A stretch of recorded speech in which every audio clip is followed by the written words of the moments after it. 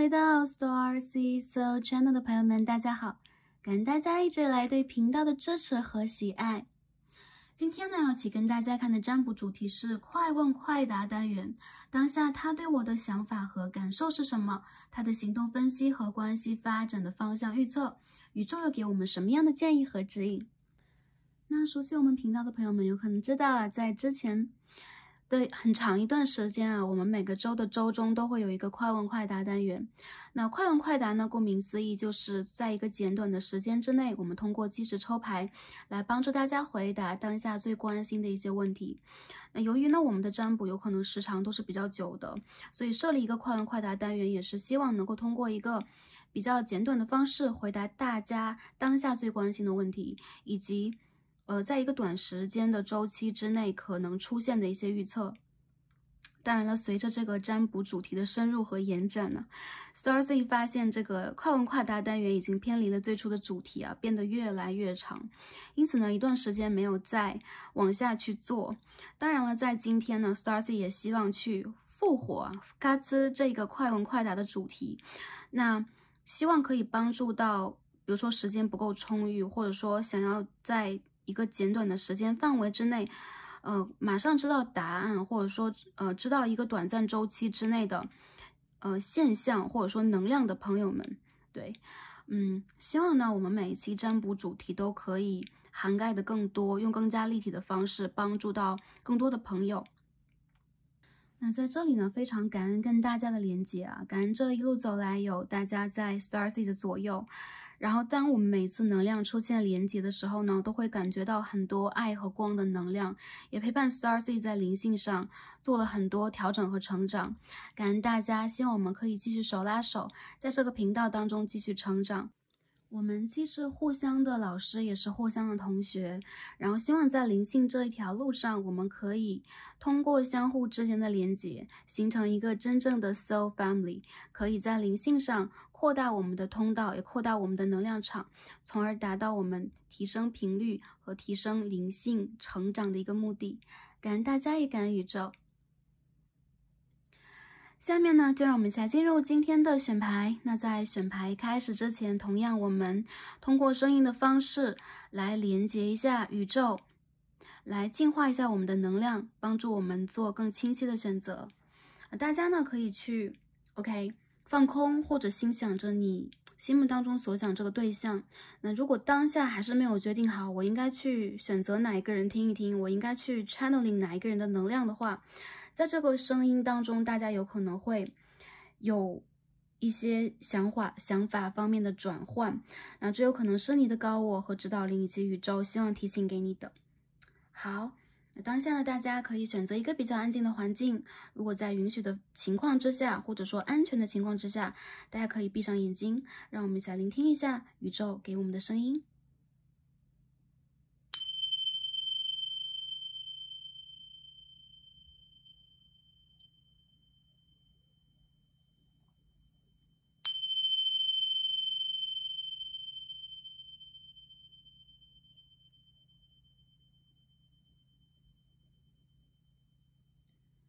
深呼吸，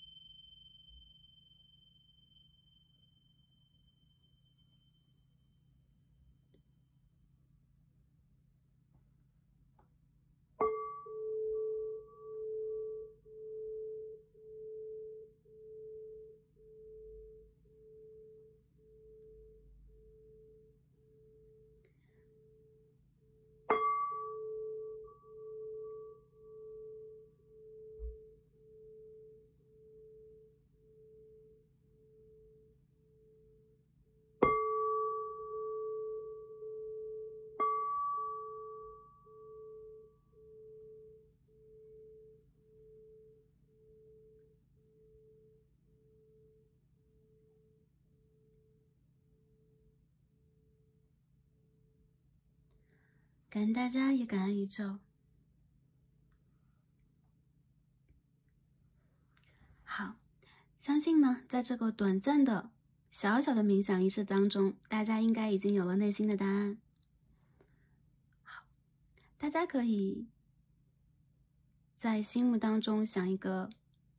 你想要去连接的人，或者说想要去，可以说是测试啊，也可以说是了解的灵魂。OK， 我们开始今天的选牌。那在我面前从左到右有3张抽好的神谕卡，大家可以凭借这个卡牌的位置，或者说它的光斑、它的光芒来进行选择。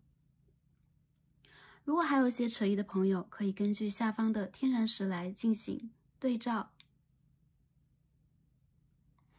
那我们最左边，我们的参照物的第一颗天然石是粉色的水晶金字塔。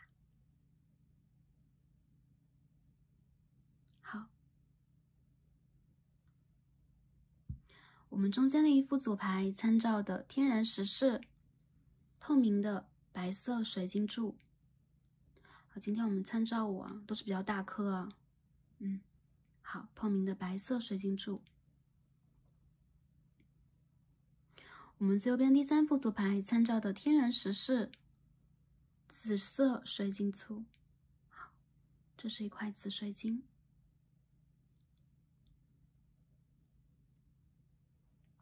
好，凭借第一直觉做出选择就没错了。如果心目当中有多个对象，或者说你对于几组组牌都比较有感应，也可以打开来听一听，因为这是一个大众占卜。有可能你的能量分散在了不同的卡牌当中，只要你有所感受，都可以点开来，去连接一下你跟对方。选好的朋友们，就让我们一起来进入今天的抽牌和读牌吧。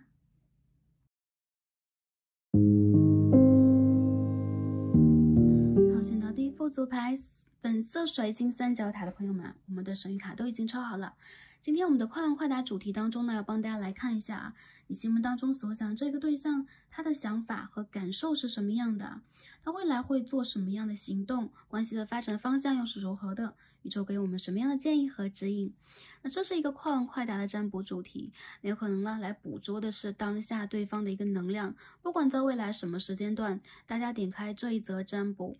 都可以去看一下对方在当下，也就是最近的这个时间段之内，他有可能是这几天 OK， 有可能是这一个星期，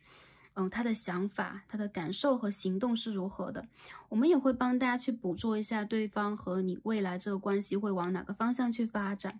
好吗？看到任何时间 StarseedSoul 都会传递给大家。好，首先我们看一下这个 OK， 我们抽到的神谕卡是什么？第一张牌我们今天抽到的是这个 OK， Sacred Blessing Oracle， 我们今天抽到的是 The Home。OK， 这张牌就是会突然跳出来啊，在抽牌的时候，我感觉到第一副组牌的朋友你心目当中所想的这个人，你给他一个很强烈的安全感，然后他有可能会觉得你有你自己的精神家园，而且你是一个直觉能力非常强的人，很神秘，同时也会自我保护。同时这个人他也会觉得想到你的时候莫名其妙就会比较安心，而且他有可能有很多心事想要倾诉给你。很多的时候他会觉得你是一个能够让他安全，能够让他无处安放的担忧牵挂或者说他整个人安放的地方。再者就是这一个人他在想到你的时候，很多时候会觉得自己在回家，或者说你们两个人会给对方一个家的源头一般的感觉，你们应该是灵魂伴侣或是镜面的关系。有部分的朋友有可能你们是 Twin Flames， 但是不管如何，我觉得这个人在最近他蛮想念你的，还有就是他有可能最近也会有点思乡，有点想或者说怀念跟你比较私密的去谈话和相处的过程。这个人会觉得你会把自己包裹得很好，再者就是你是一个很强大的角色我们抽到的第2张是这张23号的卡牌 OK， 这张牌叫 Rescue OK， 拯救我感觉这副牌的朋友里边你们和对方之间的关系其实有一种不对等，有可能呢是比如说一强一弱，不管是男生和女生一强一弱的关系，很大程度上是来看这副牌的朋友，你们是处在一个比较强的角色。这种强有可能是你是精神很强大的人，或者说你是一个很独立的人，或者说你每天都忙忙碌碌的到处跑，然后去帮助很多很多人。其实在这个人的眼中你很有存在感，而且你是一个能够去拿出自己的真心对待这个世界的人。更多时候他会觉得啊，他很希望你的一个帮助，或者说当下他有可能是很需要你的一个时候啊。这2张牌都让我感觉到这个人他很需要你，或者说他会觉得在最近这个时间段之内，他会频繁的想起你。但不管如何呢，这种思念也会给他一种状况，就是有可能第一个就是他目前人生存在一个巨大的转变期，或者说他有可能刚刚悟到了或者参悟到了一些他之前没有去注目到的一些人生中的点。还有就这个人他其实在对待跟你的关系当中也会有一种赌啊，就是说 gambling 有点赌的一个感觉，因为他其实不知道你是不是真正能够一直在他身边去帮助他的。你是强大的，但不代表你是无条件的爱和付出的。更多的时候你的爱有可能是一种大爱，你有可能会帮助和滋养很多人。女生朋友来看这一组，你们身上有这种很大地之母的能量，这个源头其实来自于盖亚，也就是你跟这个星球的连接，以及你的女性能量 Divine Feminine， 你的女性能量其实是很强大的。那如果是男生朋友来看这一组，他会觉得你是一个极可以依靠的人啊。不管你们在什么样的族群，有可能你们需要去分辨一下你们在哪一个能量场当中。 OK， 我们抽牌看一下这个人的感受和想法是什么样的。好，看一下感受和想法。 OK， 第一张牌这样飞出来了。OK， Queen of Swords 的逆位啊 ，Queen of Swords in reverse。宝剑的皇后，我们在这张牌看到啊，宝剑的皇后把宝剑折断，断舍离的感觉。所以在他的心目当中，有可能首先就是你是一个救世主，或者说你是一个守护者的角色，但是好像你也是一个断舍离的角色，你是一个做决策的人啊。OK， 我们再继续看一下这个牌。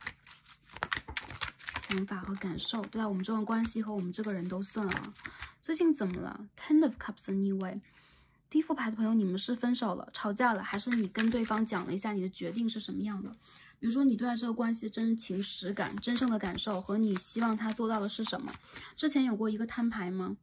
？The World in Reverse， 这个人其实会有一种。我觉得他在想到你的时候会有一种绝望和无奈感啊，当然不是那种我想到这个人我已经无药可救了等等，他会觉得在这种关系当中，一直以来他是受保护的。如果他受保护那一方，他是受保护的，他是受庇护的。所以说，一旦到了你不想去理他，或者说你们的关系出现了某一种裂缝的时候，他会觉得你的冷静和你给予他的这种就是不怒而威的那种感觉，会让他觉得你和他之间是存在着一条鸿沟的。这条鸿沟是你劈开来的，就是你用剑把它劈开来的。很多女生朋友，你们在这一组里边应该跟对方之前有明说过什么，或者说有决定过什么。干脆有些朋友这是 lovers 的逆位恋人牌的逆位，分手，或者说一部分的朋友会觉得，哎，是我被分手了吗？还是怎么样？我觉得这个人在心里边 Magician in reverse， 无奈感，想到你的时候是这种无奈感，他会觉得就是你们之间现在的关系存在着一种不平衡，或者说这种不平衡也让他会觉得有可能你们两个人之间就是有一种一强一弱的，一个强势一个弱势的分化，这种分化会让他觉得本身很完美的感情，我们看到牌都是完美的牌 ，Ten of Cups 圣杯10号 The World 世界牌和 Lovers 都是逆位的，或者是魔术师啊，他会觉得其实有可能你们在这个关系里边最近已经不想多做定夺了，但是呢，无疑你其实是他的内心的家园和灵魂的归属地，他也会觉得其实有你在的世界才是完整和完美的。如果这个人和你断联了，他最近蛮想念你的，他有可能很想去跟你破镜重圆，他会想到跟你之间很多美好，但同时他也会觉得自己是束手无策和无力的。我觉得这个人其实无论如何，在这个关系里边不管你们在什么族群里边，散发女性能量的这一部分的角色你们是非常非常重要的存在。一旦你在这个关系里边，像就是说地球在围着太阳公转一样，一旦你不去让它去围着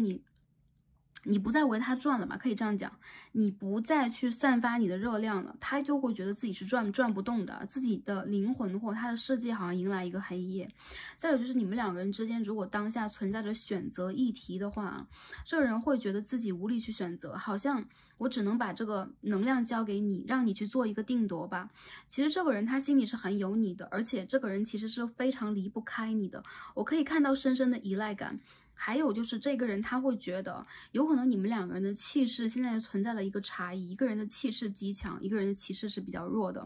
我觉得其实在这个关系里边，我能看到啊，很多的朋友有可能你们在关系里边会有一种能量失衡的一个状态，不管是你和他面临的外界的客观事物，还是内在的能量，都存在了一种失衡。这种失衡会让你和对方都有一种就是说当下也包括来看这组的朋友，你们也会觉得是不是不破不立的呢？而我觉得这个人其实在他心目当中啊 ，OK， 太阳的天蝎9宫，他会把自己的能量深深的掩藏，他会把自己心里边想说的话也深深掩藏。原因就在于他并不是觉得当下自己的想法等等认知都是对的，而是他的内心是极度摇摆、犹疑和脆弱的。现在的他很脆弱，而且他会逼迫自己用现实的眼光来对待和你之间的关系。有些朋友你们有可能是有差异的，比如说你们的地理环境存在差异，你们在不同的家庭背景，你们存在目前不同的一个人生频率啊，你们的位置有一些不同，或者说你们的身份地位不一样。我觉得这个人他其实是很想把自己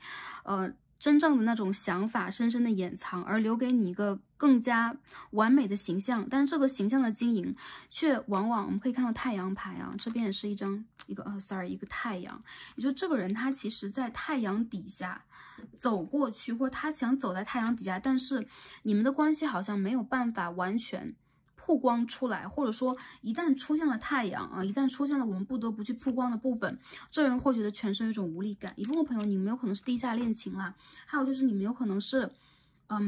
比如说我的身份，或者说目前的我这个人生状态没有办法让我在这个关系里边去体验和体现出更完美的一个状态。我觉得在这个人心里边是遗憾的，如果你和他已经分手了，我觉得是种遗憾的状态。再者就是这个人他其实很想争取的，就是喂等一等，但是其实我觉得这个牌的朋友你们自己已经走得很远了，无论男生女生。我觉得如果是男生朋友来看这一组的话，有可能你看的是一个跟你分手的对象，有可能他就斩断你们之间的关系，有可能也让你会觉得这个人他为什么这么决绝。其实你们之间有很多问题，你们两个不说，但是其实谁心里边都明白。再者就是其实在这个关系当中也让我觉得你们会把自己的心痛也掩藏起来，想要留给对方一个极其强势的印象，因为你们不想在这个关系当中做一个弱势者、弱势群体。这是一个权力之争嘛，我觉得其实你们的强弱分化的太明显了，没什么好争的。对，因为强者就是强者，弱者就是弱者，不管是在当下所面临的人生状态也好，还是你们的规划也罢，还是你的能量，其实目前都存在了一个巨大的差异点。还有就是这个差异点会让你和对方都陷入一种迷茫。我觉得你们很想把自己的未来，比如说把对方也放在自己的未来，因为我们这边看到是9宫啊，但是其实这种摇摆和动荡会让你们把自己的心事深深的藏起来。其实这个关系里边你和对方我觉得都是带有城府的，特别是对方这个人，他其实并不是一个那种傻白甜的角色男生其实也算，他并不是一个傻白甜的角色，其实他是一个在这个关系里边有自己的一些打算和安排，但是不想去讲特别清楚的，有可能这也是让你非常无奈的一点其实你们的关系有很强的一个机会可以建立在一个相当成功的状态点当中。但我觉得当下有可能是有可能是一个磨合期，2有可能是一个分裂的时期。如果你们是在稳定交往或者是暧昧关系往前升级的过程当中的话，最近有可能你们会出现一些不得不去磨合和整理的问题，这会让你们两个人在当下都会觉得首先我在这个关系里边是无奈的，再者就是这个关系给我和给对方带来的这个议题是相当的大的，有可能会影响到生活或者生命的全局，或者说你们的这个爱情有可能会颠覆你们的认知，或者说你们对于这个感情关系的一个态度，或者说未来生活的一个状态等等那其实我觉得这个人他现在有可能在盯住有可能在忍住，或者说他很希望的就是你可以回过头来 OK 把之前你讲的这些话就是碎了一地的心给它粘贴起来，或者他希望的是自己不去采取一个极其主动的行动，反而是希望时间和你能够通过时间来修复一部分的问题。我觉得这个人其实在当下这个时间段之内是想你的，无论你们在什么样的关系，在稳定交往也好，在分手中也罢，还有部分朋友你们断联了，你们刚刚在最近一段时间就讲我们能不能分手，因为这个状态我不能承受等等啊。但其实我觉得这个人心里边会把这件事情当做一件挺大的事情的，他不喜欢这种分离的状态的同时，他也不喜欢自己的弱势，对，他不喜欢自己的弱势被你被你真正的所理解和掌控。好吗？所以我觉得这个关系里边，你们两个人啊，看似一强一弱，其实你们两个人在互相制衡。我觉得这个关系里边，一是啊，如果是有三角恋情的朋友，有可能是这个快问快答单元，我们就不会特别细分这个族群，会把这个能量给大家描述一下啊。如果是有三角恋情的朋友，我觉得其实你和对方啊，你们两个人之间存在着机会啊，能够把这个关系修好，但有可能他要花上一段时间。我们说这一个快问快答单元，但是每一次呢 ，StarseedSoul 在看到时间的时候，也都会提醒一下大家，如果当下即使在看这个占卜，或者说你们在6月之前就分过手的，这人在9到11月是会回来联系你的，但是时间真的不会那么快。还有一些，如果你们刚刚吵架，你们不是那种就是经常会冷对方那么久的，那这个人有可能会在未来的这 4天 4个星期1个月之内啊回来联络你。更多人让我觉得他好像需要那么2个月的时间去整理一些问题。再者就是，如果你们的关系存在信任问题的话，如果已经进入了一个稳定状态，我们是信任问题，我不知道该怎么办。这个人他其实是把你当成自己的家人的，他是无法离开你的，他是希望你来拯救。你像一个战士，不管是战士还是女战士，还是女战神，无论什么样，他都希望你能够乘着七彩祥云来拯救他。所以其实在这个关系当中，让我感觉到啊，选到这一组牌的朋友，其实你们心中是比较无奈，而且你们是在用阳性的方式，就无论你们是不是神圣女性的能量还是男性能量，你们都必须用阳性的方式来谈这个恋爱，你们的感情才能够往前推演。回到稳定交往的朋友，如果你们在交往在暧昧当中，你们的关系可以上升一个层次，但是你们非常需要注重的就是外界以及你们周围的亲朋好友、人际关系、家族成员给你们的影响。如果你们想要让这个关系真正的开花结果变成一个承诺性的关系的话，有希望的，有可能在未来的1到3个月期间，有可能在未来的1个月期间，我看到很多人你们会进入承诺啊。还有就是，如果这个关系已经碎裂或当下在拉扯当中，其实我觉得你们当中总有一个人还是要低下头来，不管是你还是他，我觉得你们两个人低下头来的原因并不是因为谁强谁弱，而是因为思念。那如果你在逼这个对象来想念你回来联络你的话，他会的。因为其实选到这个牌的朋友，你们的强大有可能也告诉了你们，我不能随随便便选择一份看似差不多就行的感情，我需要选择的是一份能够给予彼此承诺，一份真正能落地的生根的感情。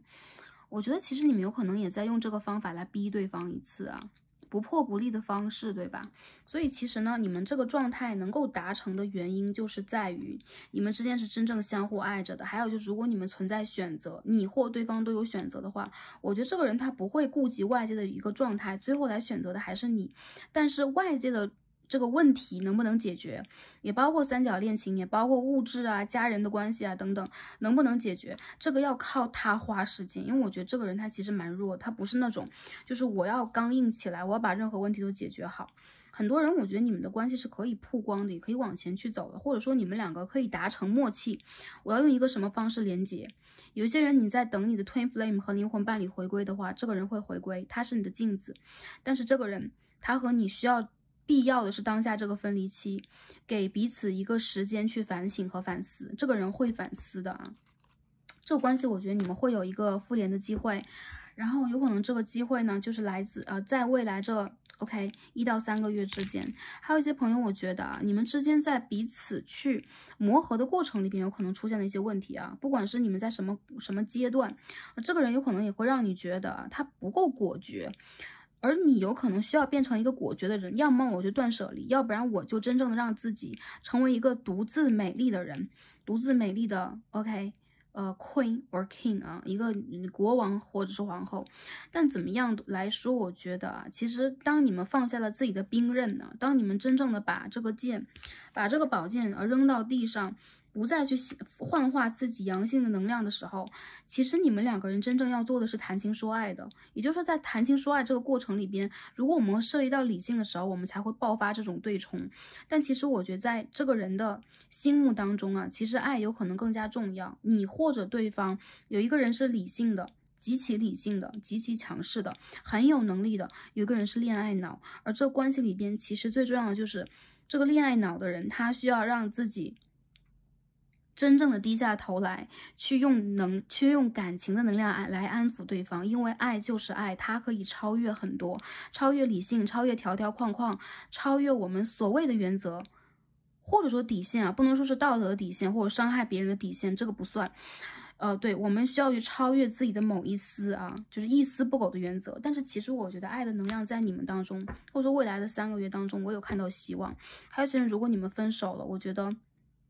这个人他不会忘记你，但是这个阶段里面的他，我觉得除非是他真正的整理好自己了，否则或者说他能够用一个胜利者的姿态回到你的世界里边来拯救你，而不是你来拯救他。对，否则这个人很难再次的在这3个月当中出现。我看到有很多人，这个人在慢慢的去往你的方向走啊，带着你给他的爱，也带着他对于未来的期冀。这个人有可能是做教育的啊，可以做研究的，这样的人是比较多的，或者他在人生的一个巨大的转型期，他失去了很多，这一次也包括爱情。但是我觉得这后组牌的朋友，如果你想要去挽回，你可以，但是并不一定要用什么样的方式来争取。我觉得你们需要在这个过程里边都忍耐一下。为什么要这样讲？你们需要把能量和你们的信任给宇宙，这样你们2个人才能够有一个更好的沟通。如果能够回过来的话，好，这是我们看的啊，当下对方的想法和感受已经延展到了关系发展方向的这个预测。那我们再看一下这个人的行动是什么样的啊？抽一下行动牌，我先抽一下这边的牌。这个人 OK。Someone is wearing a mask。 有个人在这个关系当中其实并不是特别把自己的情绪都暴露出来，特别真诚的。当下呢，他有可能没有办法去把自己真实的感受说出来，隐藏了自己某一方面的个人的，比如说状态呀、原因啊等等啊，他没有办法去真正的在这个过程里边诚实的去展现自己。你们需要对谈 talking， 你们需要真正的对谈，但是这种对谈是需要一定量的自我开示的啊。 Two of Cups， 我觉得其实在这关系里边，对方很想粉饰自己，成为一个完美的形象。我不管这个人是男生女生，他希望自己是完美的，所以有可能在你的眼中，不管他的经济状态还是他整个人的一个能量场并非完美，而他很希望能够去展现自己更多。有可能他在 he or she 啊，我得说，不能说这个人谁啊， they are working on it。 他有可能在现在这个过程里边正在去让自己变成那个去符合你条件的人，但这个能量其实来的是比较慢的。我们抽到是 dragonfly， 也就是说蜻蜓牌其实在能量上来讲跟 butterfly 跟蝴蝶牌可能很像啊，它是一次蜕变，但这个蜕变其实是一个能量治愈级的蜕变。这个 change OK， 这个改变其实来的是很慢的，是需要外界作用的。所以我觉得这个人和你之间渐渐的会像冬天的冰一点一点开化，大地一点点回春，你们会渐渐的去复原，你们渐渐的会自我开示，会去聊很多，你们会打简讯，会打电话，但这个人他其实是要一步一步来的，他不希望要惊吓到你。我觉得这个人他其实是有心想要去修复跟你的关系，但是当下这个时间段之内，他会有自己的一层界限，他会有自己的一层怅然若失的感受。他其实是会觉得，我不知道这个人之前是不是真正的比如说跟你讲过一些大话啊 OK， 吹过一些OK， 讲过一些大话，吹过一些牛皮的。不管怎么样，现在他其实是他很希望自己能够拿出真诚来，因为我觉得这个人他真正的爱上你了，你会让他觉得有一种想回家的感觉。还有就是你们两个人之间有可能原生家庭的背景有很大的差异。rich girl， 也就是说你和他之间有可能本来在当下这个能量层级就是不一样的，一个人有可能安居乐业，另外一个人呢有可能 OK， 一个人忙着拯救世界，另外一个人有可能当下 OK 我自己的这个生计问题呀 ，OK 我的这个课业或者说我的这个专业的问题，我需要去解决。所以我觉得其实在这个关系当中，无疑女性能量你们是更强大的。而如果你希望去选择到的是一个真心的人，我觉得这个人是可以的。但是如果你想选择到的是一个强大的，而且在频率上跟你吻合的人，这个人无疑他需要一点时间。他需要一点时间去证明自己，他也需要一点时间去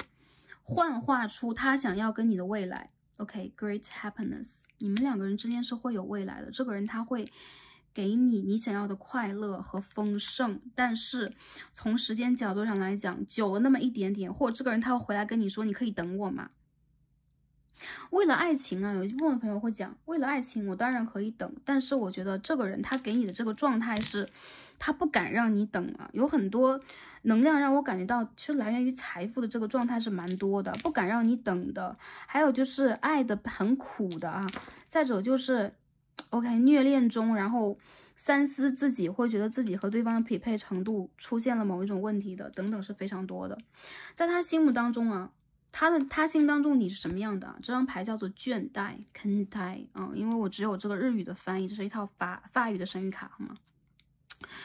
倦怠感，也就是说其实你们两个人现在要么就断联了，要不然就有人断舍离了，要不然呢就是在这个关系当中，现在你们的沟通渠道是不良好的。我觉得你们会复联，很多人你们是会复联的，但是我觉得其实来选到这组牌的朋友，你们自己都会觉得我要不要爱呀？这个人到底有没有行动啊？我都等的要感觉我要睡着了，或者说 OK 我不应该睡着，但是在这个过程里边，你和他都需要一个保健4号能量，就让自己睡一下，让你们的能量都恢复一下。还有就是把一切交给时间和宇宙，你们周围有蝴蝶和燕子会自然而然的把你们叫醒，传递给你们未来的能量是什么样的。所以我觉得这个人他其实在内心里边是在呼唤你，希望你能够醒来，希望你能够呢睁开你美丽的眼睛啊，把你的眼神落定在他的身上。这个爱是那么卑微吗？我觉得一部分人有一点点卑微，还有一部分人我觉得是因为他让你失望了，才导致这样的一个结果。一部分的朋友，这是一个大众占卜，你们有可能要反过来去看去想。但无论哪个族群，我觉得你和他的关系掺杂的是前世的一些业力和给你们的课。这个业力并不是谁要还谁债，而是你们要上课。所以我觉得在这个关系里边，哪怕是这个人言不由衷，哪怕是他不得不和你分开，不能说是给你们的安慰啊。如果你们已经分手很久了，我觉得这个人他其实在通过你去转变他自己，去上好这堂课，然后成为一个更加优质的人，有这样的一层能量，好吧？好，从这个人的行动的角度上来讲啊，我们再看一下关系未来的这个运转是怎么样的。A key。大家可以看到啊，一把钥匙好吗？已经出现了，我们可以看看 child a lady， 女性能量在这一组，你们就是钥匙啊 OK， 你们需要把自己的那个能量调整一下，然后跟对方来对谈一下。如果有部分朋友讲哇要让我来是吧，就是说会觉得哇很难，但是说实话，其实这并不是一个需要你去怎么样它的一个状态，而是你需要让自己的能量变强。再者就是啊，我觉得其实你有一个吸引力法则在身上。如果你真的觉得从行动上的角度来讲，我可以去爱 OK a heart， 我可以去爱，我觉得这个人他爱你，但是这个人他其实像是在塔旁边站着的一个孩子啊，一个侍从牌，就他渴望的是一个好的名誉地位，他渴望的是能够去给你保护啊。这边有张 bear， 他希望给你保护，希望通过自己的那个能量去打开你新的大门的钥匙啊，始终有一点点爱的卑微，但是是谁让自己爱的卑微呢？是他自己。也就是说，在这个关系里边啊，更多的人，如果你们想要采取主动的话，可以采取主动。如果你采取主动的话，我觉得这个人他不一定会让你马上去收获到那个能量的回馈，但是呢，其实你给他的每一丝好和你的每一丝能量，对他来讲都是至关重要的。如果想要去联系和连接的朋友啊，你们可以在未来这段时间去联系和连接。你们两个人，一个是阳性的女生，一个是阴性的男性能量啊，不管你们在哪个族群 OK， 你们是女生配女生也好，男生配男生也罢，你们总会有一个阴性能量和阳性能量在这当中 OK。平衡你们之间的能量要用爱，无条件啊。什么是无条件？就是这个人他的这个状态我可以去接受和包容，但同时我也接受和包容自己在他面前的样子。这样的话你们能够达到一个和谐，否则的话你们两个人就会容易有这种鸡同鸭讲、能量不匹配的一个状况啊。我觉得这个人他还是想回到你的身边来的。我看到其实很多人你们的关系可以去修好，以及修成一个正果，或者说修到一个好的缘分当中，但当下这个人想到你的时候还挺悲观的。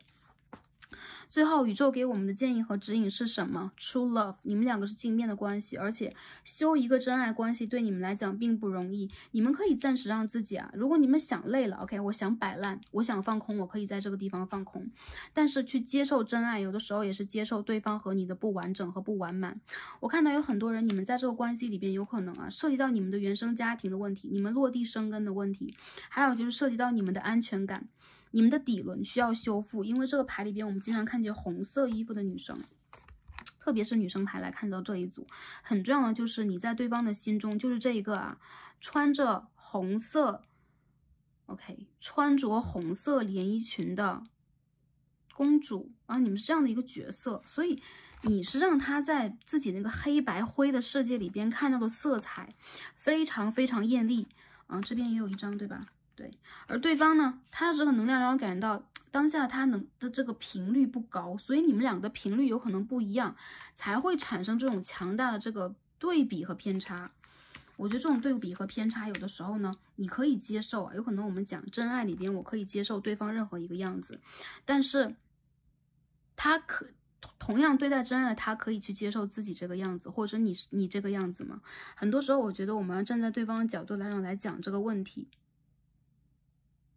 宇宙告诉你勇敢去爱吧。如果你们想去拯救这个人的话你们会觉得我要不要当圣母呢？我觉得这不是其实去拯救他也在拯救你，去给他机会也是在给你机会，因为我们是要爱的，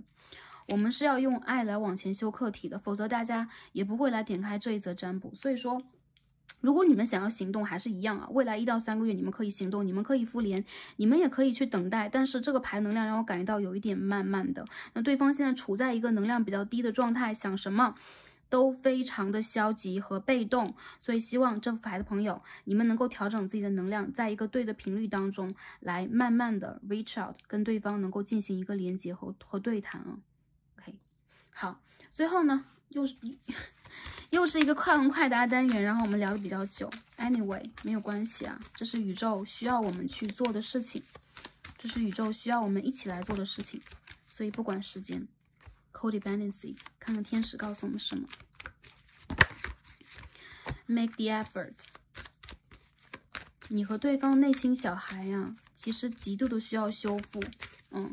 这个牌的朋友，你们内心小孩有可能是你们是倔强的，对自己要求很高的 OK， 你们是一定要让自己在人群当中光鲜亮丽的，无论你们的外表还是你们的内在，你们都是以精致只求精致你们是精益求精，而对方呢有可能会觉得在这个关系当中自己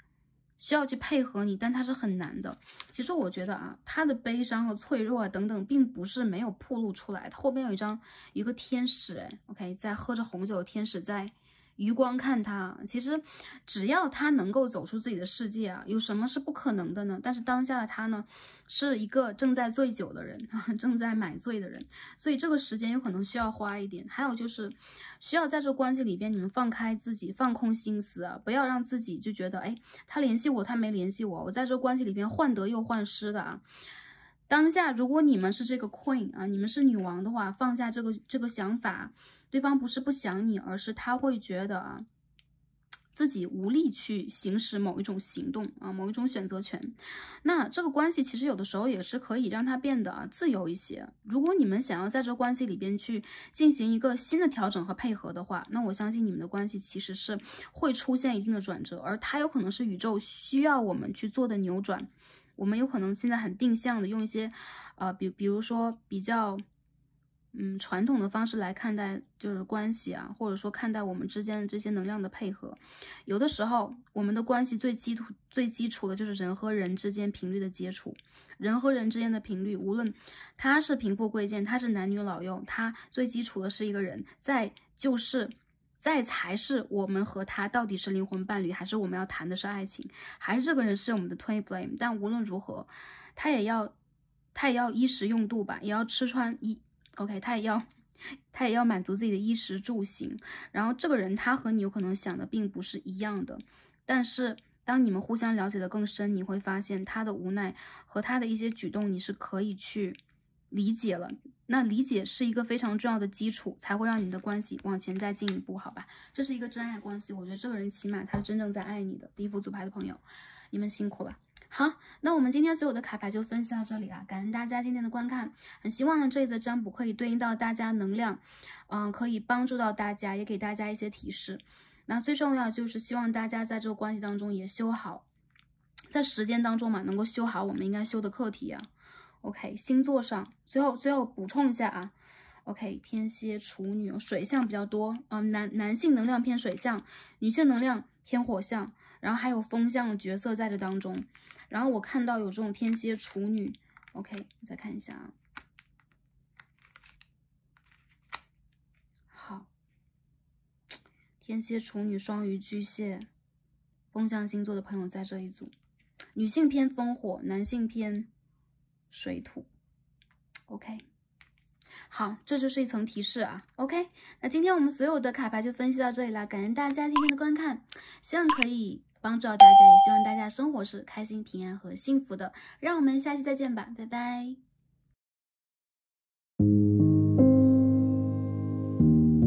好，选到第二副组牌，参照为白色水晶柱的朋友们，我们的神谕卡都已经抽好了。今天呢，一起来看的主题是快问快答篇，看一下当下心目当中所想这个对象对我的想法和感受是如何的，他的行动分析和关系发展的方向是怎样的，宇宙的建议和指引是什么。那不管是在什么族群的朋友啊，大家心目当中有一个所想对象，都可以看一下这个能量跟大家有没有符合，希望可以帮助到点开第二则影片的朋友们。 OK， 首先看一下主牌啊，第二排的朋友啊，你们心中所想这个对象，OK， 这张牌也是一样啊，卡嘎亚基，shining 的这个意思啊，你在他心中是一颗星星哎，很多人你们是 starseed 啊，你们是星际种子，还有部分朋友啊，其实你们很独具一格，你们很别具一格，你们是这种这张牌这边有颗星星，这边有颗星星，对吧？你们是他心中的星星天使。很多时候他会觉得你的想法，然后你整个人会散发出一个白色的纯白色的，或者说天蓝色的 aura， 有一层光在你的身上，他会觉得你不是很好接触，或者说你是一个让他觉得不可亵玩焉的人。很多时候呢，他跟你之间有可能有一层灵性上的连结，再者就是你们有可能有共同的兴趣爱好，你们两个人有很多共通之处。你们的灵魂曾经做过约定啊，想要一起修行，所以很多人这个人他有可能是你的这个 soul mate 或 twin flames 都有可能。但无论怎样，当下这个时间段之内啊，当他想到你，他总会觉得你是他心目当中极其完美的一个人，甚至有的时候呢，有一些不食人间烟火的这种完美。更多时候，他很希望自己能靠你更近一下，就有可能像这几颗小天使一样，他很希望能飞你更近一点，能够跟你更近的接触和沟通。所以他很好奇你的脑袋里边到底在想什么。有可能呢，你经常会在他面前有展现出你爱发呆呀、天马行空的一面。再者就是他和你之间的关系有可能在当下正在渐渐靠近当中。无论在之前的哪一个阶段当中，你们出现过感情关系的问题，最近的一个时间段，他会对你产生一个新的能量，这个能量就是你是特别的，你让他好奇，或者说最近一个时间段之内，你有可能有了新的关注的点，而你的注意力不在他的身上。所以这个人总会觉得你是他想追的一颗星星，你也是他想要去一起完成他某一件事情的人。这件事情有可能是人生的任务，有可能是感情的课题，有可能就是一段美好的姻缘。但无论怎样，他其实在心目当中想到你的时候，总是美好的、柔和的、被治愈的，但同时也是有距离感的。最近的一段时间呢，这张牌我们也一起看一下。第二张是 distraction。他会觉得其实有很多事情分散了你的注意力，还有就是你有可能在最近这个时间段之内，有了你人生当中新的一层安排和计划，有可能你在学习，有可能你认识了很多新的朋友，有可能你周遭出现了新的追求者，他觉得你是很吸引人的，同时你好像可以去 pick， 你好像可以去挑选你喜欢的、你感兴趣的对象，而你的注意力其实并不在他的身上。他希望引起你的注意力，同时他也会觉得其实你的想法有的时候挺天马行空的，而他会觉得你们两个之间如果现在是一个网络交流的关系，或者说你们现在是在线上交流更多啊，或传简讯比较多，他很明显的感觉到就是你会有一些忽冷忽热的，还有就是你会有一种神秘感，但这种神秘感并不是那种冥王式的，是天王式的啊。天王式的神秘感出现的是一种就是闪断闪离，就是它会有一种闪电式的能量，会经常就催发出一个人对待对方那种就是说头晕脑胀啊，或者说一见钟情啊，或者说突然会产生的一种想法。而他其实也理解啊，自己对你的这种感官其实并非是那种在3D 世界当中特别有根基的或脚踏实地的，他觉得其实你是他梦想中的一个对象，就是有一种 idol 的感觉啊。好，我们看一下为什么，就说这个人，我们去看一下为什么他有这样的一个想法，或者说他真实的想法和感受是如何的。看一下，好 ，Eight of Swords in reverse。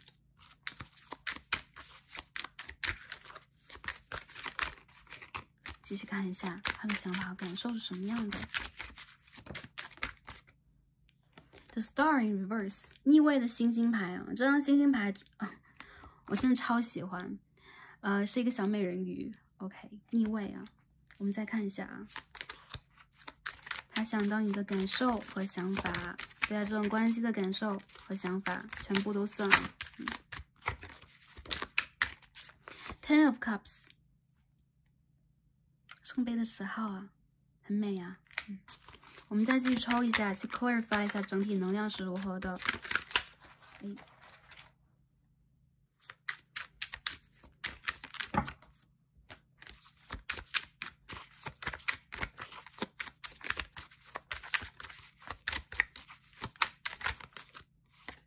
Empress，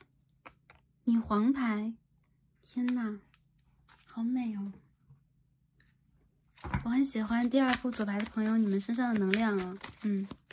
好，我们继续再看一下啊，为什么星星牌是逆位的呢？看一下他心中的想法是如何的。Okay, Strength， The Sun， 掉下来的是 Two of Cups。好。我感觉这个人啊，他现在的这个想法里边，就是想到你的时候，这个感觉和感受啊，也包括对待这段关系，他觉得你们2个人还真的是很合适的。然后，如果说女生朋友来看这一组啊，就是无论男生女生吧，因为我们抽到的是 Empress and Strength， 无论是阳性能量还是阴性能量，让我感觉到啊，其实在这副组牌当中，对方会觉得你是他绝对的理想型，而且你真正在他非常担忧某件事情的时候给了他希望，有可能给了他强势的帮助，还有就是你会让他觉得你和他之间的缘分是比较深刻的，这种缘分的深刻来源于他好像比较认定你和他是灵魂家族的家人。这个人他其实经常会怕失去你啊，因为这边我们可以看到 Eight of Swords 和 The Star 是逆位的，就是说他经常夜半梦回，他就很害怕一些事情的发生。Sorry， 这是 Knight of Swords 宝剑9号，也就是他很害怕一些事情的发生，他很害怕有一天会真正的失去你，或者说你的注意力真的不在他的身上，同时他也会觉得啊，自己应该更加强势和努力的去争取到你。因为其实最近这段时间，我觉得第2副组牌的朋友你们有放光你们有可能在某一件事上做的比较突出，或者说你们的人生变得比较成功比较顺遂，或者说你达成了自己的某一个理想和愿望，或者说你在追梦中，你有自己的梦想，你有自己绝对的想要去达成的某一个人生任务和使命，是非常崇高甚至是纯洁和圣洁的。他理解你的存在代表了什么意义，所以这个人他会把你放在一个比较高的位置。再者就是其实他会觉得你有可能有自己人生当中的规划和你自己的位置和地位，你是一个地位绝对不容被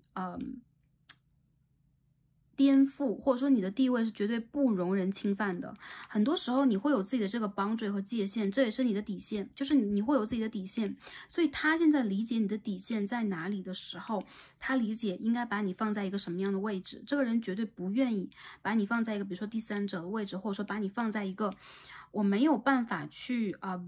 真正的接近和调整那个位置。他希望你是 number one。OK， 所以这个关系让我感觉到，他把你当成自己的正缘的同时，也是他人生当中一个比较理想型的一个角色。他很希望的就是能够在这个关系当中，通过自己的努力去追求到你，这是我感到比较明显的一个能量。那如果有一部分朋友会觉得，哎，反过来呀，我没有觉得这个人有注意力在我的身上，我觉得我和他之间的关系最近就还好吧。如果最近这段时间你们断联了，因为这个 Two of Cups 掉出来是非正非逆的，就这样飞出来，所以有可能一部分朋友断联了，在这个断联的期间，他反而会觉得你很重要。对，对待一部分的人啊，得不到是好的，对吗？得不到，失去了方知珍惜。所以，如果一段时间你变得比较高冷，你变得就是说，有可能有了你自己的生活，有了你自己的打算和你自己现在要去调整的状态。如果他在社交媒体上，他在这个 social media 上面经常看到你，或者说侧面的听到了和看到了你的一些消息的话，他会觉得，哎，你变得更加高了，你像一颗星星一样飞得越来越远了。你不是拯救他的小美人鱼，而是你成为了你事业当中的主宰、女王或王的一个角色，绝对的王者的角色。所以说，他会觉得你是滋养很多人的，同时你也是会让很多人看到你的。这个时候的他反而会觉得自己也应该强势的去拉到你的注意力，让你看到他的存在，而不是你们两个人之间就各过各的，各走各的路了。这个人想联络你啊，很明显就是想联络你。再者就是，如果这个人在当下，你们两个人是这种对宫关系比较强啊，水瓶配狮子这种对宫在你的星盘当中有，你们两个人之间其实是那种不相伯仲的。就这个人其实不会说，哎，我把你捧成自己的国王女王，然后你在我的世界里边就是绝对的权威。对，他会捧你啊。刚刚我们说他会把你放在一个重要的位置，但是这个人他依旧也觉得自己是重要的，他希望能够去得到你的注意和瞩目。他不希望你们的关系一直是在阴暗的层面、阴影的层面的 shadow， 不希望你们的关系在 shadow 当中的。他希望能够把你们的关系晒在太阳底下。他觉得你们两个人是非常配合完美的一对，甚至是很适合进入家庭和正缘的一个人选。还有一个能量就是他会觉得你们是灵魂家人，他终于认识到了这一点，就是你和他的这个 connection 代表了什么。所以这个时候他觉得啊，如果之前他把你放在了一个，就你是一颗星星，他就把你放在了这个云彩的背后、乌云的背后，他会觉得自己蛮傻的。这个阶段里边，他反而会有一种强势争取，或者说我突然的很想要去跑到你的世界当中，我很想告诉宇宙，告诉这个天地，是我和你之间这个能量，我们两个人之间这个缘分和连结是非比寻常、非同寻常的。所以我觉得这个人他会觉得啊，哪怕当下你有很多 OK， 你有很多事件发生在生活里边，你有爱慕者、追求者，你有自己应该去顾的，比如说工作，比如说学业、生活也罢啊，他会觉得这种繁忙的、多姿多彩的你，反而是你应有的姿态，而不是一个我一定要去围着你公转自转那种姿态。这个人他其实会觉得你是让他印象很深刻的一个人啦，无论在什么样的关系层面当中都可以这样去解读啊。这个盘的能量是比较明显啊。好 ，OK， 我觉得这个人的想法，我们分析了一下想法和感受，还有最近一部分的人，你有可能形象改变了，或者说你的职位改变了，你的居住地和气场改变了。为什么我们说改变？其实最重要的，你改变东西是你的 vibe， 你的磁场和你的频率，你的振动变高了，所以他自然而然的会从这当中感觉到一丝蜕变的一个味道，或者说一丝能量升级的一个感觉。因此他会觉得你是备受瞩目，或者说你让他形成了一个瞩目的感觉。好，我们看一下啊。从他的这个想法和感受当中，我们看一下他的这个能量以及他的行动是什么样的。OK，Eight of Pentacles， 这是张什么牌 ？Page of Pentacles。OK，The Moon in Reverse， 逆位的月亮牌。很多人我觉得这个人还蛮耐得住性子的啊。他会通过一些方法跟你慢慢沟通，他不是那种急不可耐的我要引起你注意的人。这个人要问你一些事情啊，他有可能给你传个简讯问你，哎，就是上次你提的那家店在哪呀？OK， 我们之前讲过那件事情，就是答案是什么呀？结果是怎么样？如果是有工作的话，那更好了。这个人有了一个渠道和桥梁，他会问你这 case 你是怎么 follow 的啊？或者说，哎，这个事情它的结果是怎么样的？你找谁对接等等。总之，他会有一些借口来问啦。OK， 这个人耐心，这个人细致，这个人知道用什么样的方式来引起你的关注。OK，Queen of Pentacles，Temperance。你们两个人是彼此的镜子，有很多人，这个人他不是你的灵魂伴侣，就是你的 Twin Flames， 或者说你们两个人来自于同样的灵魂家族，他和你形成了一个 OK 镜面的趋势啊。我看到其实你们两个人都耐着性子慢慢来，因为这个人在用你的方式来做他应该做的事，或者说在帮助你来做你应该做的事。其实这个人是想要去帮助你的，或者说如果是在共同的工作和生活里边，他也想要去伸出他的手，能够跟你有实际的3D 当中的接触。比如说，哎，这件事情我要 involve 在里边，我要被卷入其中，意思就是说他想要去参与到你的一些事件里边啊。我觉得很多人在这个关系里边让我看到，他如果因为现实的条件和你不得不去做，就是因为现实的条件，我们没有办法走到一起啊，什么地理关系啊，什么原生家庭背景啊，我和你之间各有各的生活呀，等等啊。如果你们不得不去做这个抉择的话，其实他会觉得他还是想要通过自己的某一种努力去引起你的关注，从而能够把你的注意力拉回来。对，如果你们两个人之前曾经分手过，发生过争执，或者说断联中的人也会选择到这一组。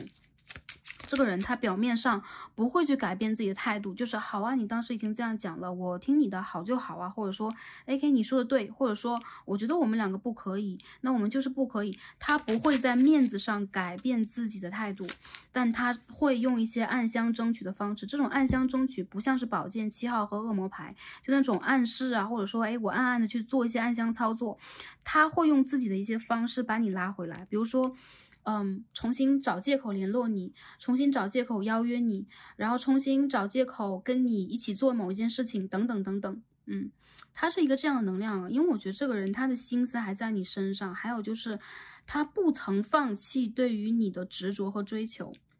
OK， 因为你的存在对于他来讲，如果他曾经舍弃过断联分手的朋友，如果他曾经舍弃过的话，他曾经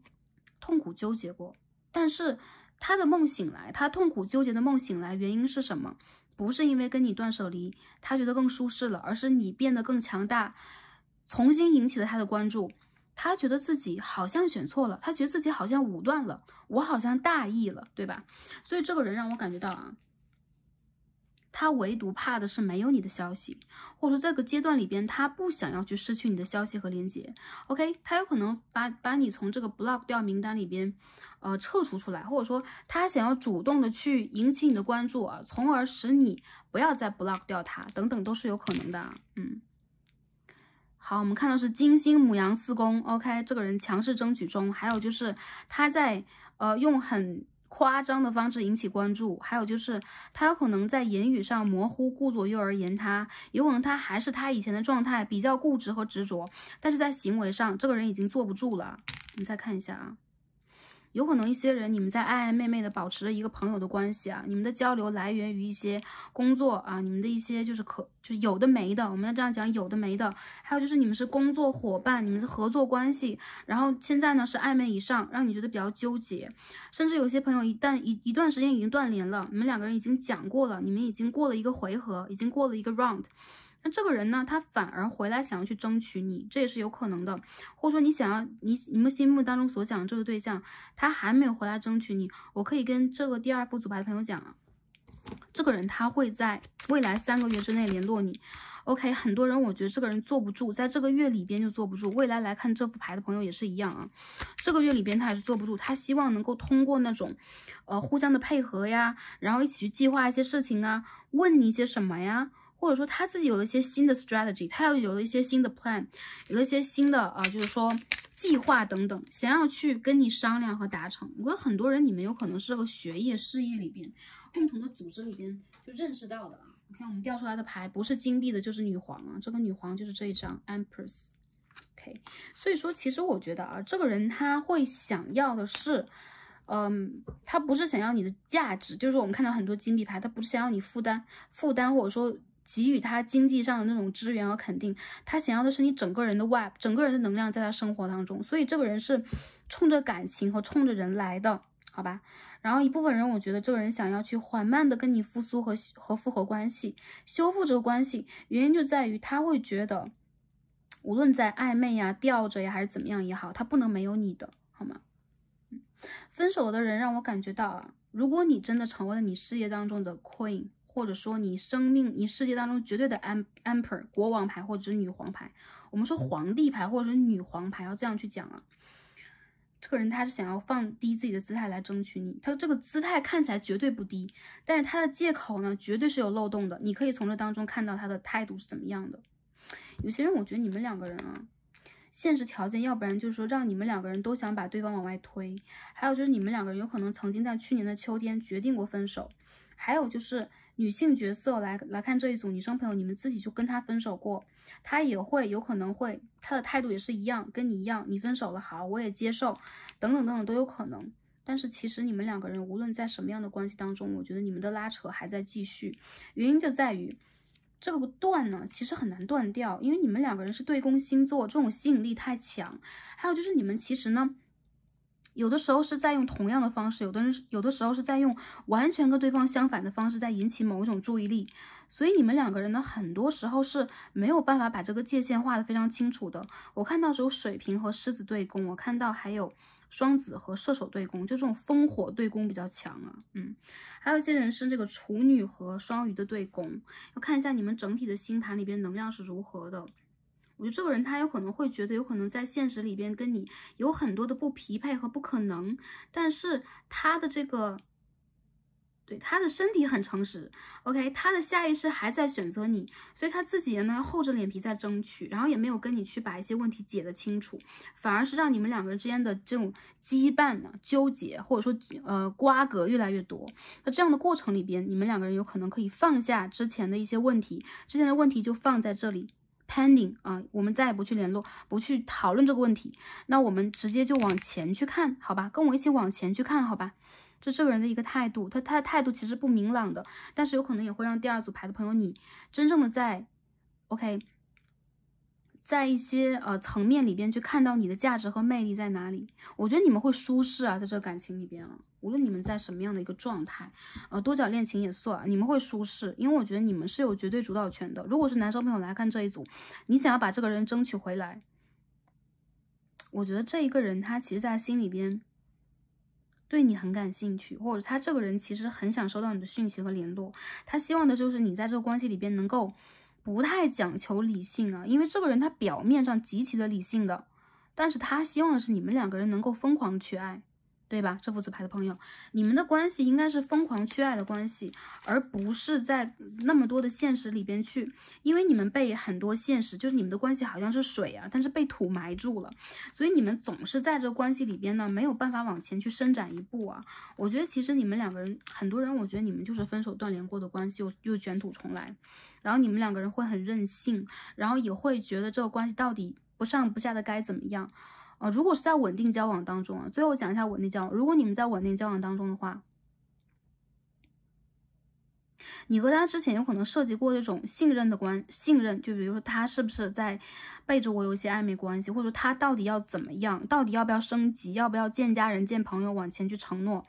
我觉得这个人他绝对离不开你，但是他现在有可能在经济和事业上确实面临到自己比较卡的一个成分，他会觉得自己跟你匹配啊是有一些难度的，就我觉得这个关系里边也是一样啊，怎么总出现这种女强男弱的状态呢？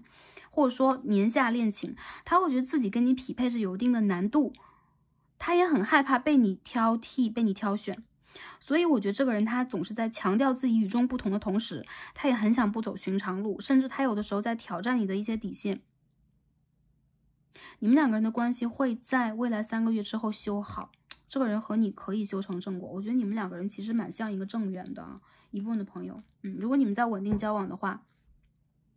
倔强是你们的本色，所以不用去劝你们放下倔强，或者有一些朋友放下任性。OK， 公主病、王子病也不需要去放下。OK， 你就是这样的一个人，你就是这样的一个存在，不需要去说我们到底要怎么去讨论这个感情问题。重要的就是你们应该在同样的一个页面上。如果你们 on the same page， 你们在同样的一个页面上，你们在同样的一个基准点上，比如说我想要去同样的去发展这个关系，我想要往哪里去走，你跟我一起走，那你们的关系就可以往前去磨合。我们说的一定是磨合。还有些人，如果你们被对方拒绝了，我觉得你们两个的关系其实是那种就是推推搡搡的，到最后还是那种欲拒还迎的状态啊。所以呢，我觉得感情还是在往前继续的啊。很多的朋友，如何去显化这个感情才是你们的重中之重，你们应该去显化它。对，然后无论你们的姿态是什么样的，在这个关系当中，我觉得你们都是往积极的方向去肯定自己的 seduction。OK。Attraction, seduction， 性吸引魅力啊，就是其实你和对方在感情里边，就是在你们的这个，你们会有一个 sexual attraction， 就对彼此你们会有一个很强烈的性吸引力。只要你们离得比较近了，就总是下意识的感觉到这个人他的举手投足，这个人的，我们也说啊，就是一旦说到这个 seduction 的问题，就是一种荷尔蒙的问题。这个人的荷尔蒙很吸引我的，所以你们两个人之间有可能也涉及到。当下呢，处在一个不上不下暧昧关系，或者说你们先把关系进行的火热，进行的迅速，然后又卡在这个地方，时而有，时而无的。你们有可能现在也在去观察对方的感受是什么样的。有些朋友你们有可能会涉及到多角恋情，好吗？这样的一个状态。但是其实呢，你们两个人之间无疑吸引力非常的强，而且这个人还是蛮想要去吸引到你的注意力的，他有可能是蛮想要去占有你这个人的。OK， 特别是女生的朋友引起关注的是，这个人他会觉得你很吸引他，他首先想要用一种，我觉得不能说是征服，但是他一定是很希望自己在这个关系里边是一个狩猎者，他一定希望自己能够是成熟的狩猎者 ，OK， 能够去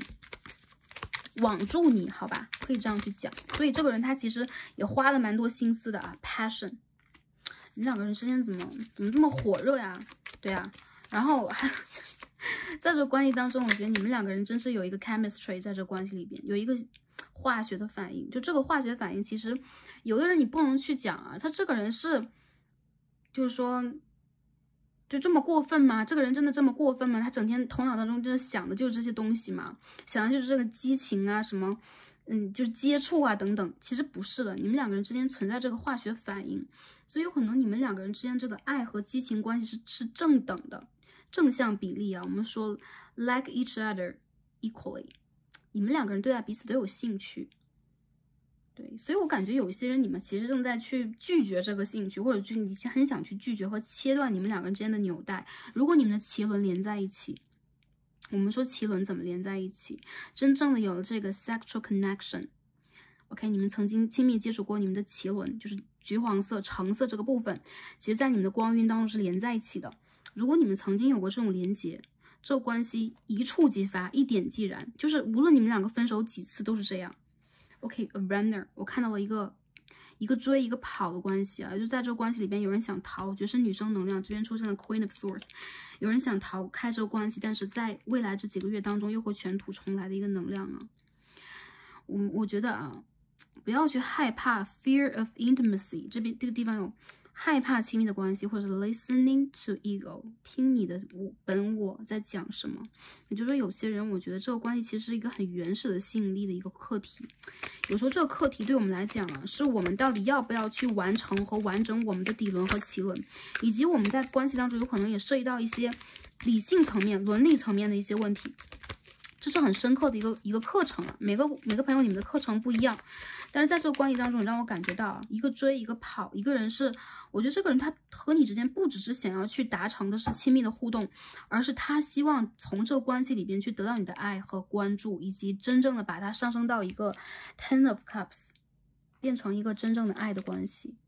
变成真正的家人关系，或者真正的互相疗愈的关系。你们当中有一个人的小我是比较残破的，这个残破并不代表你们的小我坏了，或者说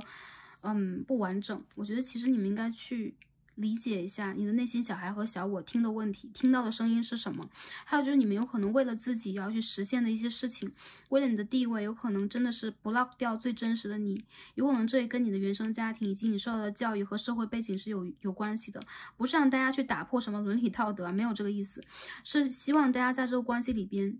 拿到这个课题的时候，去真正的承认和肯定你们内心当中真实的自己是什么样的。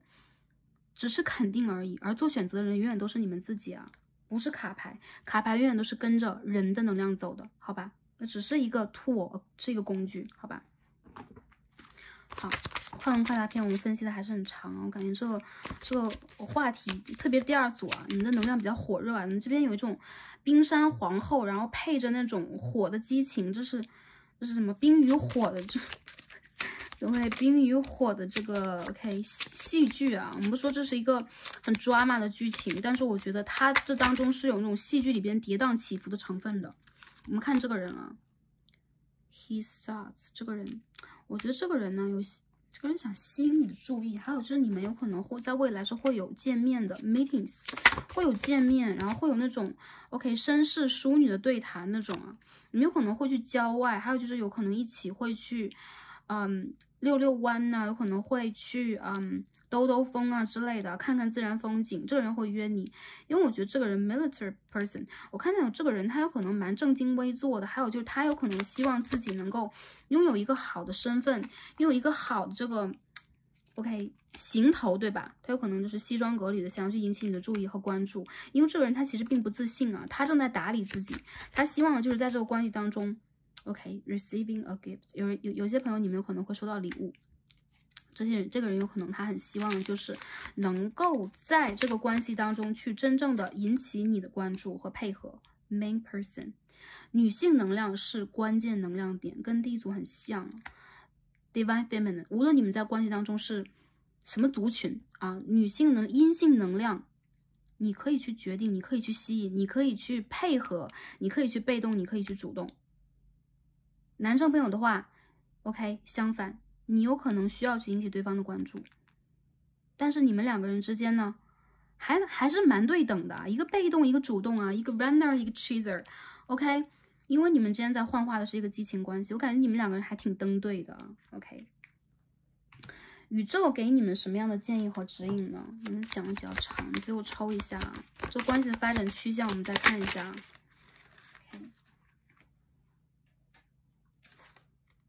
A tree，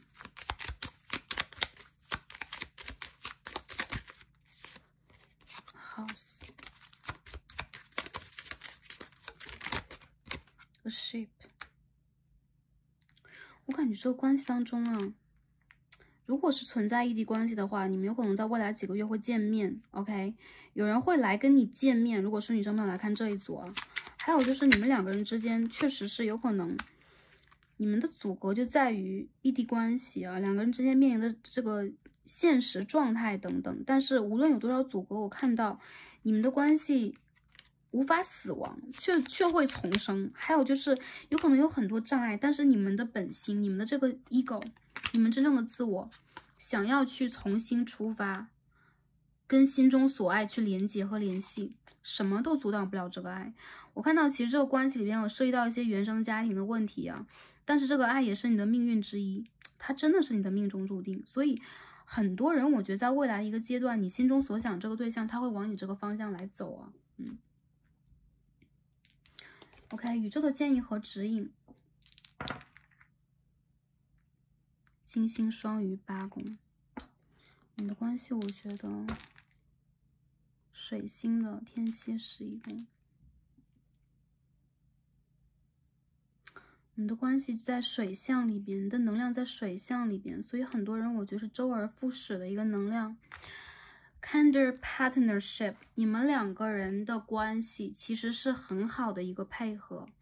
其实你们很需要彼此。再者就是在这个关系里边，你们怎么样敞开你们心的大门，勇敢去爱，把它幻化成为一个真正的正缘关系，是你们需要去彼此相信和信任的。其实你们两个人不信任彼此，我感觉你们的这个 trust issue 比较严重啊，不信任彼此，然后你们两个人为了彼此都会很高冷，甚至为了彼此，你们都会拿出自己最好的一面去 OK 进行一个展示 OK 自我展示 OK 展示时间。但是其实你们两个人之间的配合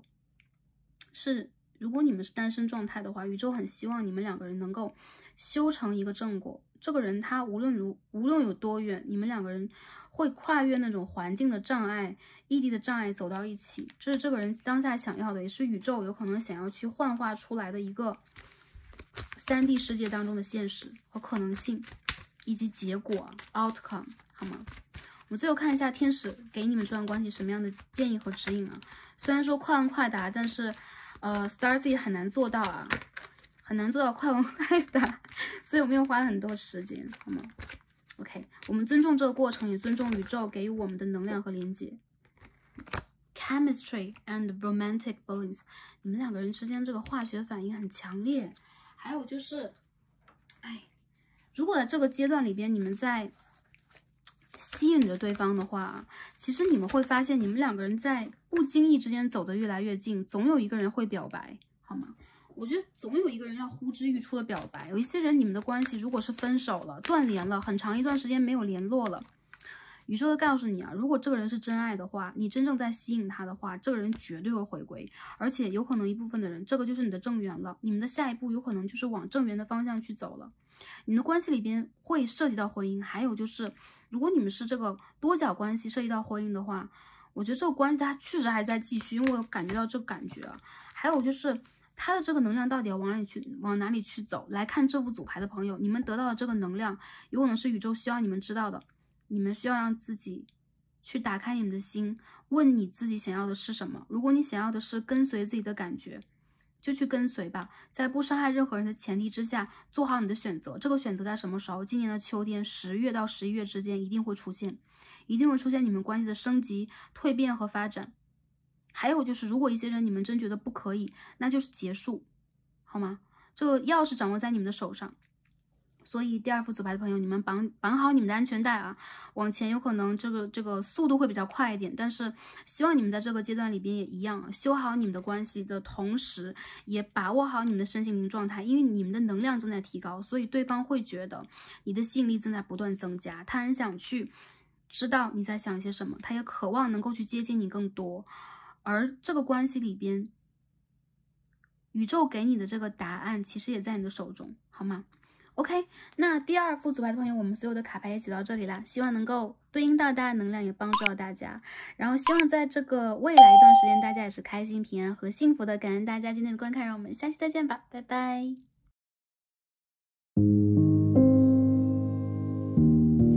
好，选到第3副组牌紫色水晶簇的朋友们，我们的神谕卡都已经抽好了。今天要帮大家一起来看的主题是，看一下心目当中所想这个对象。当下他对我的想法和感受是什么？他的行动分析和关系发展的方向，宇宙的建议和指引。今天呢，会通过今天抽好的神谕卡和塔罗牌结合在一起，帮大家分析一下对方的想法、感受以及行动，希望可以帮助到选到第3副组牌的朋友们。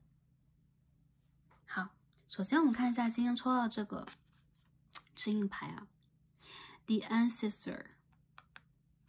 想到你的时候，这人有什么感受？我觉得这个人他会觉得跟你之间有这种千丝万缕的连接，应该是前世带来的一些记忆和影响。你这个人会让他觉得，首先有一种，如果是女生来看这组牌的话，母性能量非常的强，你很像他家族的某一个女性族长，或者说女性的长辈或人物。还有就是比如说你的长相、你的性格有可能有点像，或者说他总觉得对你有点似曾相识。为什么？你们在之前的人世里边曾经相识过。OK， 你们的这一次相遇并不是简单的相遇，有可能是你的祖先指导灵和你的高我计划的相遇。为什么会有这样的计划？因为你们两个人之间有可能有业力、有课题，或者说你们要有一些事情共修完。所以这个人他看到你的时候会觉得啊，首先你的能量和魅力以及气质很吸引他，那男生朋友看到也是一样啊，你身上会有一根让他觉得跟他连在一起的线，这个线啊，是不是所谓的月老的红线？我们稍加时间啊，一会儿我们再解答。但是同时他也会觉得你的生命的绽放会让他觉得有一种无限的感觉。那我们今天抽到的牌是无限啊，木根 ，OK， 日语的话是木根。这张牌让我感觉到啊，他会觉得跟你就是有那种我见过这个人 ，OK， 我跟这个人去过这个地方，我跟这个人做过一样的梦，哎，这个人让我感觉到就是与众不同，非比寻常。这个能量来自于所谓的爱慕和吸引，或者说外表或性格吗？一部分算是的，但你们两个人更多的连结来源于业力。我们说业力是什么？是所有的缘分的基础。无论是我们跟父母的，还是说我们去某一所学校，跟某一个朋友认识，还是说在感情里边我们遇见了所谓的业力对象、灵魂伴侣、双生火焰，一切的基础来源于业力，而他会深深的感觉到你和他之间的连结非比寻常，似曾相识感。OK， 还有一部分的人让我感觉到啊，这个人会觉得，哪怕跟你第一次见到，你们有很多共同话题，你们有共同经历。你们的相遇，我觉得是巧合来的，就是很非比寻常的相遇也是有的，不管是网络上的还是现实条件里边的，你们很容易拍即合，而且他会总觉得莫名其妙的很想你这个人，想见你的这个人，想联系你这个人，有一些你的表情、你的话语会在他梦中出现，你们两个人有可能会做过一样的梦，或者说你们两个人出现在彼此梦境当中的可能性极大。这个人他对你的这个了解和对于跟你之间关系的这个理解，并不只限于3D 层面的，有灵性层面的，他自己知道或不知道，这个无所谓。但是其实他会觉得跟你之间有可能，本来一部分的人就是分分合合，还有一部分的人他会觉得跟你之间好像要有故事发生啊，就是那种莫名其妙隐隐的预感会产生在他的周围。还有一些人有可能你们是家族介绍认识的啊，这也是很有可能的，你们之间的渊源比较深厚。我们再解答这张牌，抽到了29号，这张牌叫做 Curiosity 啊，好奇感啊 ，OK， 还挺禁忌的一张卡牌。但是无论如何，这张牌的朋友，你心中所想这个对象会觉得你是一个让他很好奇的人，你有可能会有一种很深层的神秘感。再者就是你这个人有可能跟其他的异性或者同性啊，不管你们在什么族群，你不太一样，整个人的气质和整个人的这个 vibe 和频率，让他觉得他有可能未曾见过，或者说你们两个人之间的这个连结，让他感觉到他很想靠近你，一探究竟。这张牌怎么有这么多9号呀？这9、19、29啊，你们跟9号这个数字极其的有缘分呢。还有就是9、19、29，还有这张牌 OK 6号，但是它调过来是9号，所以你们的这个数字里边都是有9存在啊。对于你们两个来讲可能有意义，或者说你们的生日，你们两个之间的这个生日数字、灵性数字等等啊，或者说你们相遇的数字 anyway，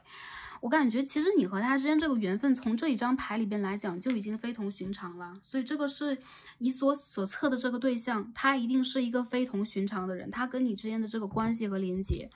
也并不是肤浅表面，比如这只是我的一个朋友，只是我认识的一个人啊，我跟他只是暧昧关系等等等等啊，你们在5D 的连接是比较强的，好吗？这是宇宙给予我们的一个讯号。看一下这个人的想法 King of Pentacles and Emperor， 怎么啦？这是 Ancestors 祖先 OK 金币的国王和国王牌。我们再看看啊，能量来源于哪里啊？这个人的想法是什么样的，感受又是如何的。 Page of Swords in Reverse， 继续看一下啊。 Eight Cups， High Priestess 女祭司 OK， 我们最后看一下啊，掉出来了 Ten of Cups in Reverse， Nine of Swords Nine of Pentacles， 又是9号，怎么回事啊？这边是 Nine of Swords， 然后牌底是，这是刚刚抽出来的，就是随手抽出来的，这张是金币的9号 Nine， 你们两个是灵性的伴侣一些人你们是 twin flame， 一些人你们是 soul mate。虽然说前面的占卜也会看到这个能量每一组都有，但是这一组太明显了，可以说选到这一组是100发100中的，就是你们不一定完全都是 sorry， 之前2组有可能有的是业力，有的是灵魂伴侣，有的是双生火焰，你们是绝对的灵性伴侣。这个灵性伴侣来源于有一些是双生有一些是之类的就是都可以，但是其实这并不重要，你们是什么关系，在这个主题里边我们先不加分析重要的就是你们2个人之间的这个连结非比寻常，绝非寻常。选到第3组人，这个人想到你是什么样的感受和想法，无论你们2个人在现实里边能不能往前去走，你们在什么样的关系状态当中这边有点反光 sorry， 在什么样的关系状态当中，对于他来讲并不重要，你这个人的存在绝对震撼他有可能因为你走入了灵性，也有可能因为你他理解到自己的人生使命是什么了。你们是绝对的神圣女性能量sorry， 你们是绝对的神圣女性能量和绝对的神圣男性能量的集合。还有一些人你们2个的相遇是来源于你们的祖先，其实你们有可能在这个灵魂来到星球最早的时候是一体的，所以有很多人你们2个人是 twin flames， 你们2个人是双生火焰。我看到在这个关系当中，你们都在有一个阶段在逃避，然后这个人在当下想到你的时候很多人我觉得你们是静默的就是说你们是那种鸦雀无声的关系，断联中不联络许久不联络，许久不见的一个人。你很想知道这个人在当下想到你是什么样的一个感受，他跟你的感受同样强烈，因为这个人跟你共频，他和你有同样的频率，你们2个人的在灵性层面上不存在差异。无论你在天涯海角哪个角落，还说你就在他身边，我觉得这个人的心中始终有你活在他心里边的一个位置，一个重要的位置里边，他经常会去 channeling 你，会去连接你。还有就是你教他学会了什么是真正的爱，这种爱是圣洁的 OK， 这种爱是跟我们的灵魂，跟我们的高我，我们的源头有连接的。他有可能会遗憾跟你没有办法往前去走到一个更完美的状态，如果你们现在不再联络了还有就是断联当中等等。还有就是如果你们现在也是在这种暧昧关系和交往里边的话，他绝对是要给你承诺的。有可能这句话他说不出口，但是他已经用自己的实际行动证明了一切，就是你就是他的真爱。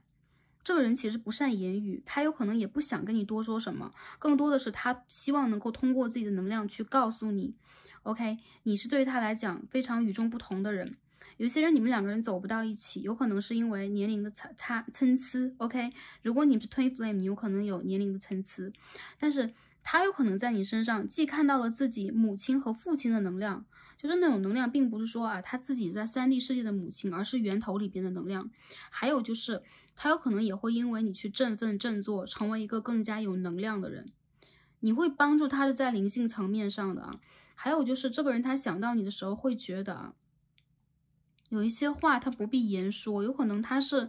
故意的，或者说他是一个故意要去逃离这个关系的人。为什么？你们有可能存在分离期，或者说当下是你们不得不去维护自己生活，维护自己在3D 世界课程的一个时期。但这个人他真的没有忘了你，我觉得他会觉得这个关系里边他甚至都不会去比如说观察你的生活观察你的一举一动会去察言观色，他不会做这些事情。对他来讲那些都是很表层的很肤浅的东西，而你们的关系埋藏在深深的地下，你们是有根的，你们的根连在一起，所以这个根用什么样的一个形状生长对他来说才是最重要的。他对你的这个好奇，我觉得是刚刚认识的朋友，这个人对待你有好奇，但是一旦你们的关系进入到了一定的阶段一定的阶段开始，你们的关系就会沿着一个亘古不变的原则。就为什么是亘古不变的原则？因为你们都是老灵魂，你们会按照你们的原则去幻化这段关系。所以说你们这段关系其实在这个宇宙当中已经出现过很多次了。有一些朋友平行的宇宙也好，其他的空间和维度也好，你们的连结是共频的。所以有那种量子纠缠，或者说有朋友相信这个原则的话，你们在其他的空间有另外的你们的高我，你在进行连结和可以说是 synchronize， 就是说共频吧，或者说同步，好吧我们用同步这个词，在进行同步的。所以当你们的关系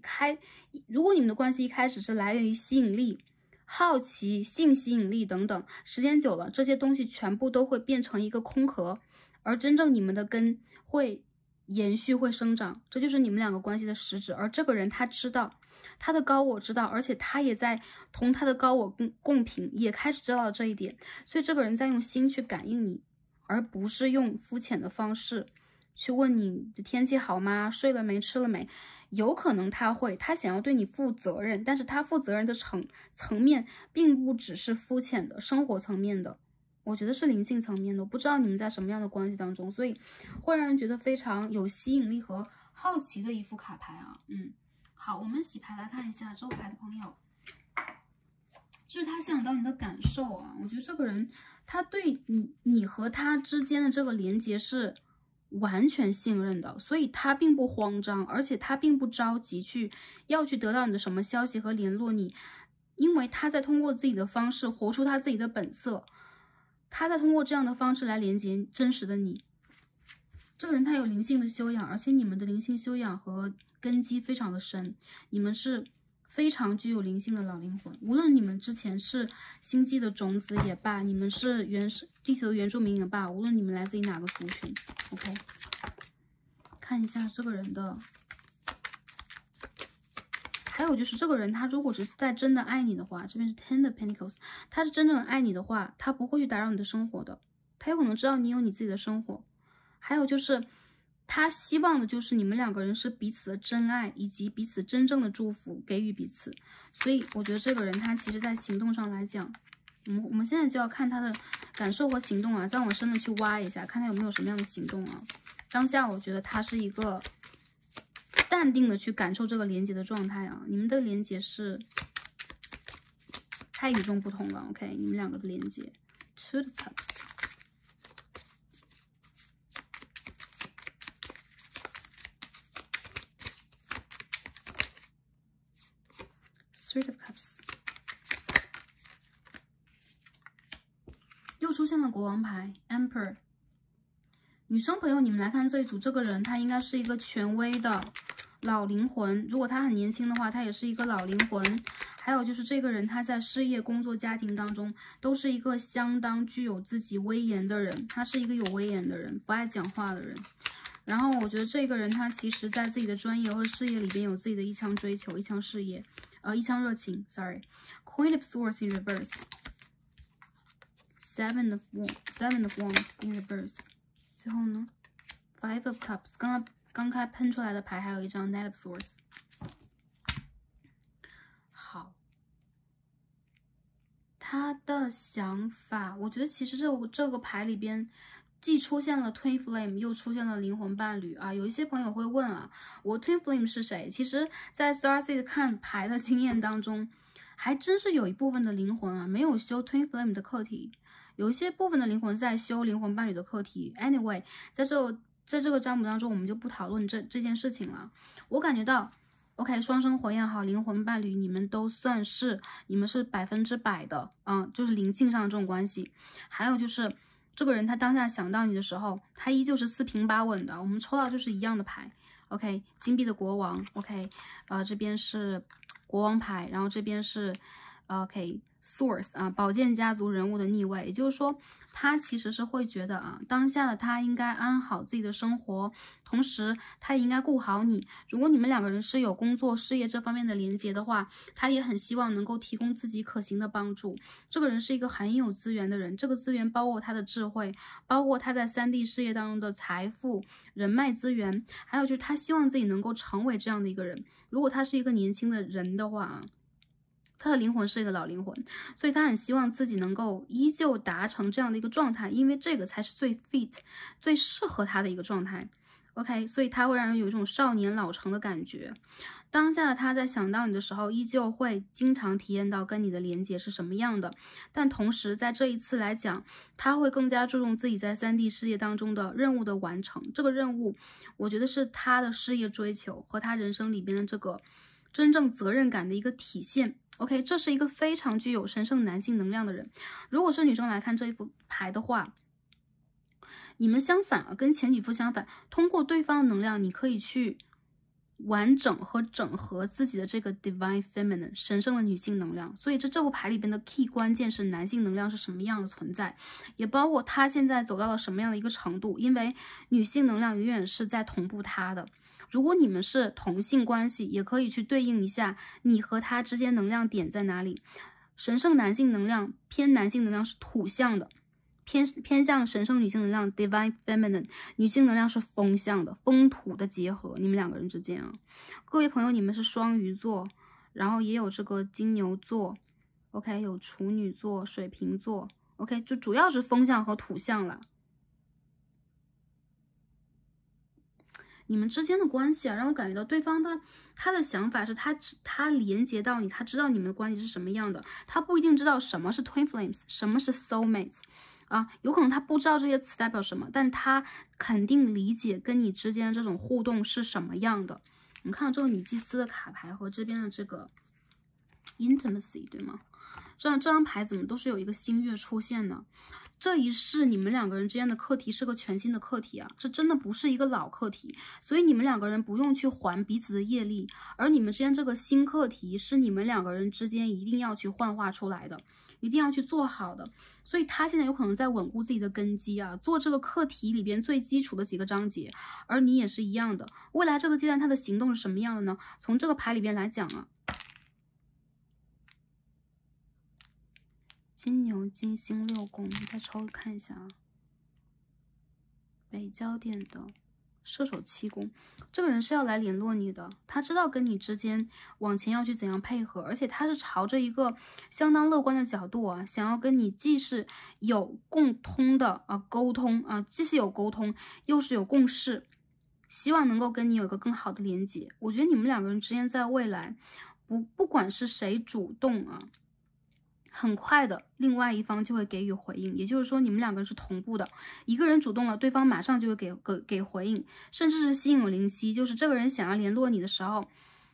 你恰好也想给他发简讯，反之也有，然后一个人你想他的时候，想给他发简讯又不愿意的时候，这个人他会来简讯给你。我觉得你们两个人之间其实并不存在谁要主动谁要被动，他的行动就是你的行动。所以你要去考虑一下你要做什么样的行动在这个关系当中。你们两个人之间的关系没有结束，就如果你们在分手当中的话，你们的关系结束不了的，因为这个人的灵魂和你的灵魂，你们两个人在高维度的灵魂其实一直是连接在一起，所以哪有结束可言呢？所以说断联的、很久不联系的、分手多年的人，这个人他和你之间的故事，不管在3D 里面要不要延续，你们两个人只要起心动念想要去联络对方，你们的关系始终就会有一个新的章节，因为你们的课是新的，所以现在的课有可能还在那个初级阶段，要看你们现在在走到哪一个程度上，包括你们的灵性，也包括你们在物质世界里边在做的事情。如果你们在等待对方的联络的话，就是我不要联络对方，我要对方就跟我讲清楚的话，我看到其实他会理解你在等他这件事情，其实你们完全心领神会，所以在未来一个阶段，我觉得有可能是 OK， 我们看一下时间啊，短则啊，如果你们的断联不久，短则90天 ，OK。长则2个月，你们就会有联络，这个人他会来联络你的，也包括有一些人，只要你要去联络他，你有这个想法的，你可以去显化这件事情。如果你不想主动的话，你们要做什么？这个人联络你的做什么？说实话，你们的灵魂只是在重聚而已。未来要做什么样的课，每一个族群或者说每一个当下不同人生阶段的人是不一样的，但是他在你的生活里边，他一直都在。你有这层信任的同时，他也会有这样的一层信任啦。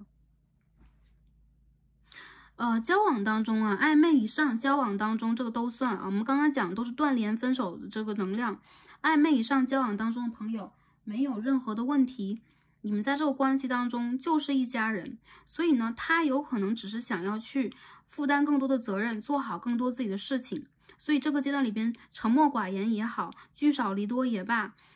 我觉得其实你们是有共识的。然后我觉得其实在这个关系里边，女性能量你有可能会觉得自己付出太多，甚至你会在能量上来讲总是觉得自己跟对方的沟通是匮乏的，你总是在等对方的消息。我觉得其实在这个过程里边，你需要让自己多去稳定下来，去 channeling 对方，去跟对方产生这个灵性上的连接，也包括去培养你们两个人的默契啊。如果说是简单的话的话，培养跟对方的默契和信任，因为我觉得这个人，你选的这个人其实是一个很靠谱的人，很负责任的人。我相信你理解他，你理解他人生追求和他在事业里边那种火焰的话，你不会用过多的语言去刺伤他，相反你们是彼此的镜子。如果你想用吵架的方式去争吵的话，这个人也会马上回击你回击你同样的能量，因为你们两个人是不相上下的，或者说你们是不会亏欠彼此业力的。所以说每当你给对方一些东西的时候，对方就有回馈给你。 OK， 如果你们想让这个关系再上升一个层次，比如说很多人你们应该已经就进入稳定阶段了。如果你们想要去进入稳定阶段、承诺阶段的话，很快。OK， 我们看的如果是快问快答，我们说是短期，但是说实话，我看到有很多人你们好事将近是在明年的3、4、5月。如果是要看就未来再看这则占卜的话，你们在第2年春天的3到5月 OK 就会有定下来呀、承诺呀、结婚啊、仪式啊 OK 跟原生家庭进行连结啊，变成一家人这样的一个能量。你们需要深入彼此的生活，更多的时候无论聚少离多也好，让你们有安全感，有可能也是去深入到彼此的朋友圈、生活圈等等，这件事情会到来。但是很多时候我觉得你们两个人都不想争取去开示自己、去沟通、去讲明白自己意图的机会。你们有可能有的时候就很依赖对方，或者说你们总是依赖这种默契。有的时候一些事情你们需要讲通，因为一个人讲通，另外一个人马上就会给予回应，这就是你们关系里边的一种平衡。我觉得这是一个很健康的关系啊。好，分析到这儿啊，我们简单抽一下，看一下对方的未来的行动是什么样的啊。Heartbroken， 有人受伤了，有人在分离期有人有可能在这关系里边现在并不是一个交往和良性的状态。好，这张牌是 Mirror， 这个人是你的镜子，你们两个人其实是彼此的反射，你们也反射了彼此的伤口。这个关系其实对于你们来讲就是一个课题，所以如果你受伤了，对方不管他看起来是如何的 OK 金碧辉煌，其实他也是跟你有一样的感受的，你的感受会传递给他。而你们两个人如果在今年的3、4月份就吵架了，就断联了，我觉得其实你们两个人是需要一个周期的，这个周期有可能是1年，有可能是9个月，每个关系都不一样，但是你们是会重燃火焰的。我看到很多人你们会复合，但是不在最近，因为最近这个人没有什么行动，他在修复自己当中 kisses。如果是在刚刚认识的朋友，你们两个人之间是纯爱关系啊，所以说这个人对待你的好奇也好啊，还是一些试探也罢，我觉得其实是因为这个人他是真正的被你影响 OK， 他是真正对你有喜爱，所以他是被丘比特的箭Cupid's arrow 被射中了啊 OK， 所以我看到的是无论你们的是分离期还是什么样的时期，这个人反复的总是在跟你陷入爱河，你们两个之间的这个互相的吸引力的关系无穷无尽，来源于你们灵魂的源头对彼此的吸引。还有就是很多人其实你们两个人也是因为这种爱的关系不会轻易的离开彼此的生活，哪怕在彼此的身上 get 到了得到了很多伤口，好吗？我觉得不会轻易的离开。好，我们看一下这个状态我们首先看到的是工作狂work occupation， 工作狂出现了所以说呢，有可能这个关系里面有这样的一种可能性，就是特别是男性能量，我们看到大男子主义出现了，大男子主义对大女子主义，也就是对方呢，他是一个极度自我的人，任何时候他都希望自己能够为自己的人生赌一把，他是一个注重金钱和事业财富的一个人。再者就是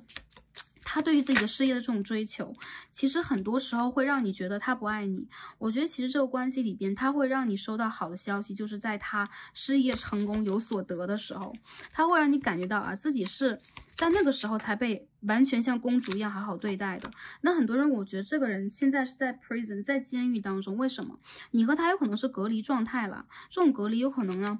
会让你和他总觉得，哎，我和对方的这个世界好像没有真正的接洽，没有真正的这个就是说连结。那我觉得这个人他其实会觉得你是一个真的是很优的人，但同时他也会觉得你们两个人之间这种彼此的试探和彼此的兵戎相见会伤害你们的关系。如果你们真正的争吵过，这是你们关系必经的阶段。我们又看到29号啊，你们的关系的必经阶段，这2张29号牌让我感觉到，但是你们两个人就算是现在没有连结，这个人他其实也是想要去 reach out， 想要去连接你，想要知道你在想什么的。其实我觉得你们两个人之间在未来一个阶段里边，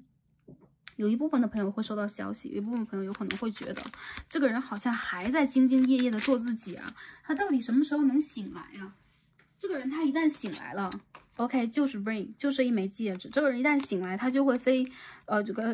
越了这个千山万水来到你的身边。我觉得其实这个人现在在追求很多东西。其实这个人同时他也是一个在3D 世界当中有很多世俗欲望的人，要这样去讲啊。所以有可能对待工作、对待事业，他有自己的盘算，有自己的精打细算。但是我觉得这个关系到底应该往哪个方向去发展，很多的时候现在有可能云里雾里的，但是一旦这个人有成就了 ，OK， 有好消息了，你会发现感情事业，或者说你这边也是一样，无论男生女生来看这牌，你这边也是一样，一旦你这边有所成就了，你会发现感情事业会一起来。我觉得很多朋友你们现在其实蛮担心的啊，你们需要把担心和恐惧驱除，因为你们是彼此的镜子的话，首先你们就要相信自己。不是相信对方，是相信我自己可以在感情里边获得幸福的感情、美满的感情。我可以吸引到这个来到我的生活当中。宇宙告诉我们什么？这个牌的朋友 ，playing it safe。我觉得你们在意识上来讲，你们是不敢去期待和期望的。OK， 这个女生在花园当中暗自惆怅啊，独自惆怅。她外面的世界已经迎来了美丽的夕阳落日 ，OK， 粉色的云彩，远方呢还有这个烟花盛宴，对吧？什么都看不见。所以其实宇宙在告诉你的是，你有可能当下是蛮保守的，甚至你不愿意让自己抱有期待，希望越大，失望越大。而其实这个阶段里边，对待你来说，有可能是一个需要沉浸在自己世界里边的阶段。我们说女祭司牌。沉浸在自己的世界当中，这个人也是一样啊，他蛮投入在自己的世界里边的啊，投入在自己的事情里边的。其实你们是一样的，你们两个人真的很像。所以说呢，没有关系，宇宙在告诉你，如果这个关系里面也经历过一些信任，经历过很多转折，你们经历过真正的分离期的话，不要怕啊，这个阶段对你们来讲是一次灵性的修行啊。如果你们有什么问题，去跟灵性进行解决吧。很多人 separation， 如果你们在分离期的话，或者说你们的灵性现在出现了一个，就是说短暂的分离期等等啊，很多人你们要通过分离来让自己变得更加强大。你们要跟天使进行连接，去祈祷，去显化，去真正的把你们的灵魂伴侣和 twin flame 的关系完成修复。你们需要跟你们的天使进行好的连接，你们需要把这个能量 surrender， 你们需要把这个能量给宇宙啊。我看一下宇宙要告诉我们什么。honeymoon， 我感觉很多人你们需要出去走走。再者就是，如果你们能够就是说跨越了距离能够相见的话，未来几个月当中，或者说虽然说久一点了，这牌的朋友，你们应该是会有相见，以及你们会涉及到这个就是说定下来的，或者说感情落定的婚姻关系等等，会涉及到的。很多人我觉得你们的显化有多快，你们的这件事情就发展有多快，每个人不一样。有些朋友，如果你们的能量已经打开到最大，为什么我们一开始说到这个 ancestor 修整脉轮，从底轮开始修起，底轮、脐轮、太阳轮，你们特别是底轮，你们需要去修复自己。有可能有些女生朋友，你们都会感觉到自己在就是说身体状况方面，特别是你们的这个女性身体状况方面都是有一些问题的，原因就来源于你们的底轮不完整，好吗？修复你的底轮，然后我们再说应该如何去显化的问题。而这个关系一定是让你成为一个最原始的你，更像你的人，找回你自己，你最原始的能量等等等等。我觉得这个关系当中啊，你们要修的并不是对方和关系本身，而是你们自己。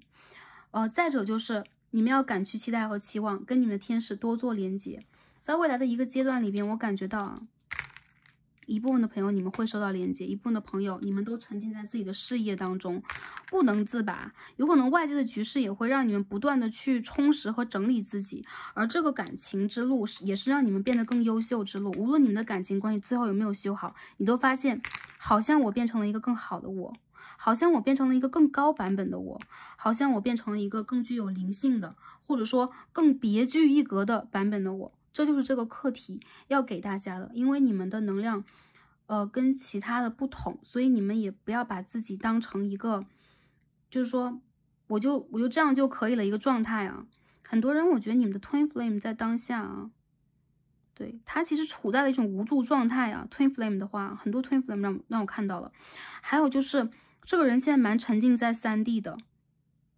或物质的，但是你们不要害怕，我觉得很多人除了9以外就是7啊，要么就是11，这个灵数真的很多 ，OK， 也太多了吧？这个34号配34号 ，OK， 还有这个什么11号配11号的，无论如何啊，把一切交给宇宙和时间，把一切信任都交给自己，你们将成为自己的这一把钥匙。宇宙在祝福你们，有可能也是宇宙的能量push 大家点开了这一则视频，有可能也是 StarseedSoul 有什么要传递给大家。无论如何，我们连接在一起，希望呢大家可以在这个阶段里边去修复好你们能量的同时，真正的让自己去学会期待，因为你们是值得的。我们可以看到茶话会吗？这2个都是茶话会，你们将会在不经意之间收获到一个绝好的消息，这就是未来这个宇宙要给你的。OK， 短则1个月，长则半年左右吧。OK， 要看你们的显化有多快，要看你们的修复有多快啊，这就是你们要得到的，好吗？OK， 今天我们所有的卡牌就分析到这里了。第3副牌的朋友，很感恩大家今天的观看，也希望在这个时间段之内，大家也整理和修复好自己，照顾好自己的身心灵状态的同时，也多跟你们的高我和你们天使进行连接，这是宇宙需要你们在这个时间去做的。如果可以的话，你们也尽量去疗愈和修复自己，以及疗愈和修复需要你的人，这也是宇宙要给你们的讯息之一。希望第3副组牌的朋友，我们手拉手啊，都可以在灵性也好，生活里边也罢，成就我们自己，然后也祝福你们在未来的一个阶段都是开心、平安和幸福的。感恩大家今天的观看，我们第3副组牌也解读到这里了，让我们下期再见吧，拜拜。